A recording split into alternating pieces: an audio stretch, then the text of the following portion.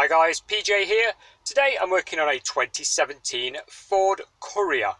Now this vehicle shares a lot in common with the Ford Fiesta, so if you do struggle with any part of this video, please refer to my Fiesta video. These are basically a Fiesta but like a Transit Connect version of it.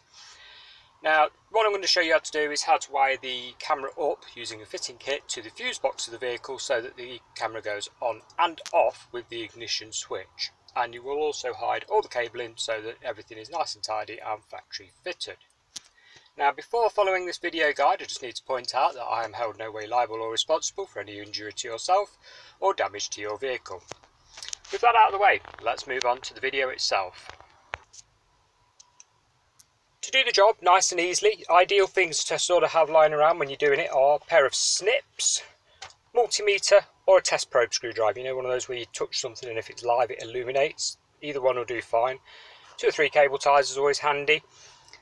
Most important tool of the lot probably, plastic leverage tool. Okay, don't use a metal screwdriver for prying at the dash or anything like that. You will damage it. These things don't do any damage. They're about £1 off eBay or Amazon. Well worthwhile getting a couple of those. And more than likely a fitting kit. So if you're going to be fitting it to your vehicle, depending on the brand of camera, most brands do have fitting kits or generic. This one terminates in mini USB, so it fits a wealth of different camera brands, nice and easy. This is replacing your power cable that comes with your camera. You won't be using that power cable. Let's have a look what's in this pack. So guys, this is everything that is basically in the box. Like I was saying, there's your replacement power cable. This one terminating in mini USB, like I was saying. The other end ends in a power cable with a bullet connector on the end and an earthing ring, which basically goes under any bolt that goes to chassis earth. So this black cable to the chassis earth. I'll show you where we're going to anchor that to. Nice and easy access to that one. And we have 2 fuse spurs. Now what these are is like doublers. So in other words, it converts one fuse socket into 2. There we go. So you'll have the fuse on the back there, which will be a 2 or a 3 amp running the camera, and a fuse that you've pulled out of your fuse box will go in the front to run the original circuit. There's 2 sizes with the kit, this particular kit. In total there's 4 or 5 different size fuses, but for this particular Fiesta it's mini blade. It's this one. This larger one is for older commercial vehicles, older cars. Some Mercedes still use them, so we don't need that. Likewise, we do not need the fuse that goes with it. What we do need is the little 2 amp fuse, like I was saying, that plugs straight into here, onto the outside slot. I'm not going to be able to do that one-handed, I'm going to have to pop that in a second. And we also have a ferrite filter, which pops open. It's on a hinge, look, there's your clips, and there's the hinge. This is to try and aid with DAB interference. If you've got a DAB radio in your van, then cameras can interfere with the reception. This tries to help cut that down. From my experience, not very successfully. DAB interference and cameras on certain brands can be a big issue. So we're going to pop that open and we're going to fit it to the power cable or the USB end. Okay, so we're going to be putting it on here. It basically goes through, wraps around and comes out. I'll show you that. Like so. Like I say, just wrap it round and then snap it shut. There's the item closed, and there's our 2 amp fuse put in, ready for the camera. Like I say, the other slot here will be the fuse you pull out of the fuse box. Next thing to do is to measure up your cable across the top of the window screen, and that's what the cable ties are for. We're going to wrap them around the cable periodically, and it's just to bulk it up, to stop it sort of dropping down as soon as you hit one of our lovely big potholes. You don't want it dangling down in front of your window screen. It's to help it stay put. So we're going to wrap 3 around it periodically and then cover them in tape. So the cable ties measured up, we have 1, 2 snipped off there and 3 covered in tape. That'll be your end product for all 3 cable ties. The reason I cover them in tape is because, as you possibly know, when you cut a cable tie it can have a sharp edge on it. In theory that could rub the inside of your headline and make a mess of it, so it's just to pad it out. Once you've covered all 3 in tape, you're then free to just gently pull your headline in, normally with your fingers. I mean, they're very, very fragile, you can just sort of pull them down like so. Look, you don't need to go at it like a bull in a china shop. You can just ease it, tuck the cable under it all the way along so that it comes down here in the centre on this van, and we're going to go all the way along the edge and then behind the trim pillar here. If you have an airbag behind that, make sure you put the cable behind the airbag. although to be fair it doesn't really matter because if they go off they explode that powerful, they move the wire out of the way. But we're going to come round the plastic trim just here.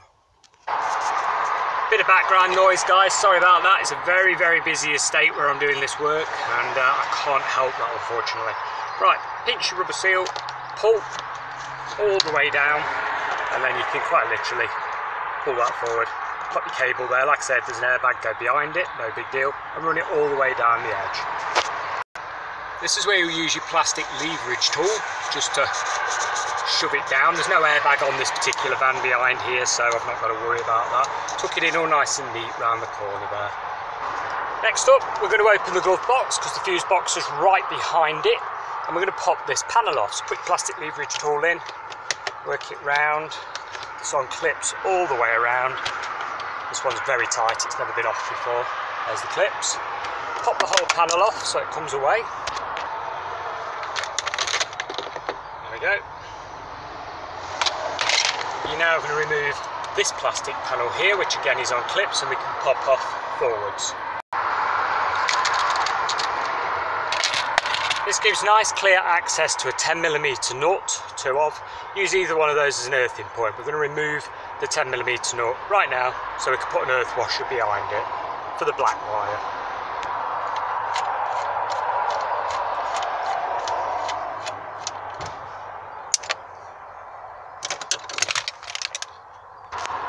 Okay, now glove box drop down, there's lugs each side, yeah? So basically you push the edges in, so you squeeze the glove box and it will drop down. It can be quite tricky sometimes, they don't move that well.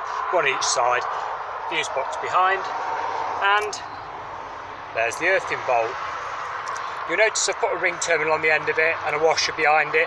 It's because the original little horseshoe that comes with them is quite weak and feeble and they can snap when you're putting the trim back together. Something I always do, just sort of improves it.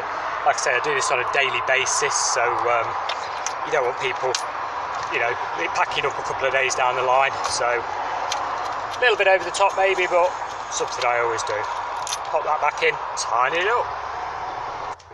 The glove box down, thread your power wire through, out, towards the fuse box. Now all we've got to do is test the fuse box to see which one is ignition switched. So with your ignition off and the key out, let's get a test probe out. So what we're doing is looking for a circuit that reads 0 voltage.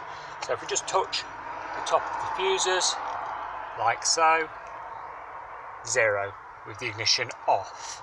Some fuses will be live all the time. They are no good. They will flatten your battery if you wire it to those. So we need a fuse that goes on and off with the ignition. Now we put the ignition on and test again.